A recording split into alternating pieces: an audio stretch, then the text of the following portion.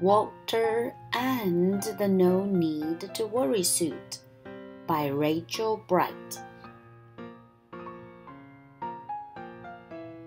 Winnie is happy-go-lucky, top-to-tail sunshine.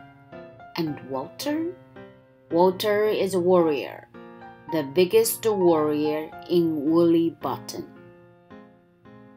Usually, he worries about everyday things like the dream he had about a chocolate-eating monster coming true, or how terrible it would be if he lost Mr. Teddy one day.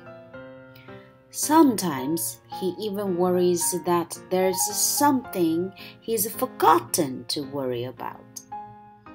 But this story is about the time when Walter's worries got seriously big.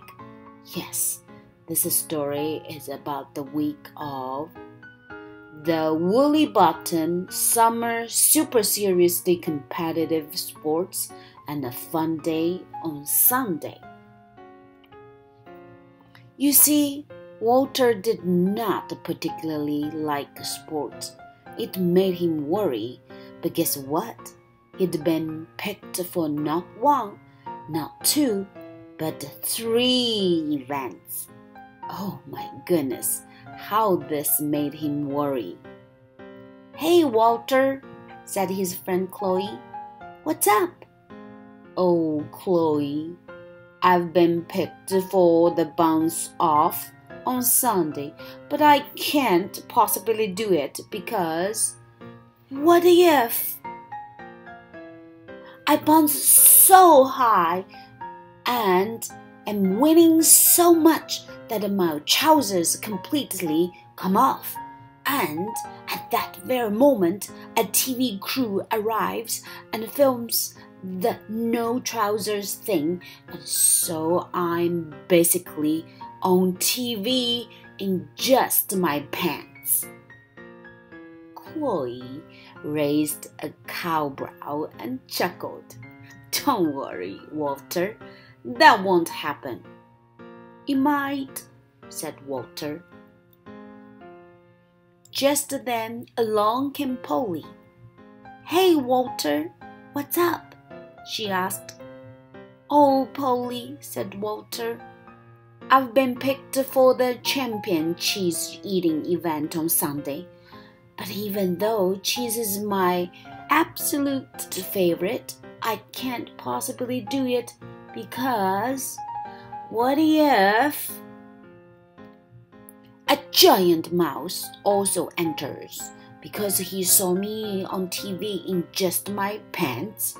And what if I'm so good at eating cheese that I eat all the cheese in the whole universe, and so he gets really angry and stamps on my house until it's flat?" Polly and Chloe chuckled. "Don't worry, Walter, that won't happen," they said. "It might," said Walter.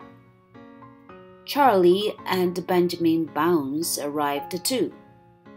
"Hey, Walter, what's up?" they asked. "Oh, Charlie, oh, Benjamin, I'm supposed to be doing the running quite fast event on Sunday, but I can't possibly do it because what if I run so fast that I don't see the big hole made by the giant mouse who saw me on TV, and so I fall down the hole and it goes through the whole world and I tumble out into space where 4 aliens catch me. And what if I have to live on their planet forever, which you'd think might be lucky because my house is flat. But the only food on the alien planet is bananas. I hate bananas." "Don't worry, Walter," everyone chuckled. "That won't happen." "It might," said Walter. Luckily, just when Walter thought he might pop with worry, his bestest friend Winnie arrived. "What's up, Walter?" she smiled. Walter's worried about Sunday, said Chloe. Walter's worried about everything, said Benjamin Bounce. No need to worry, Walter. Leave it to us, Winnie said. Winnie always knew what to do, and off they went. In Winnie's workshop, the Woollybottomers got to work. They sketched and stitched and glued and hammered, and together they hatched a plan to solve Walter's worries. They had made Walter his very own "No need to worry" suit. Walter couldn't believe his eyes. He was so happy he decided to practice his events at home. But when he tried bouncing, the non-banana snacks were so heavy he was very unbouncy indeed. Worse than that, he couldn't eat any cheese because of the empty giant mouse stamping helmet.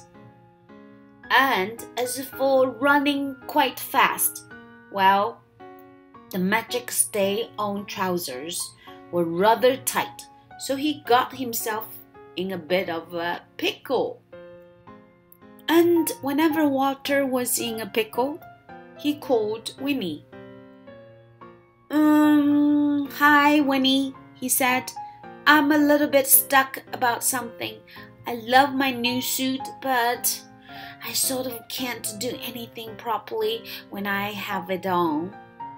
No need to worry, Walter, Winnie smiled. I know you will figure out the best thing to do. But Walter was still worrying when sports day started, and all the way through the first event, which didn't go terribly well, and all the way through his second event, which didn't go brilliantly either. And Walter was still worrying when his very last race of the day was about to start. On your marks, said the loudspeaker. Get set. Suddenly, Walter knew exactly what to do. Go! He flung off his suit and ran faster than he'd ever run before. You see, what this story is really about is the time when Walter realized that with a little help from your friends, you can leave your worries behind you.